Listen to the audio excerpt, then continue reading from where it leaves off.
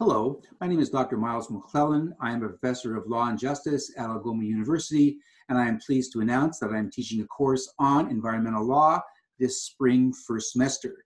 Whether the issue is the expansion of natural gas pipelines through the territory of the hereditary chiefs of the Wet'suwet'en, or in fact climate change, as we've just recently seen in the floods in Fort McMurray, the issue of environmental law impacts everybody at some point in time. I'm sure you'll learn a lot in this course, and so come join us at Algoma University. Thank you.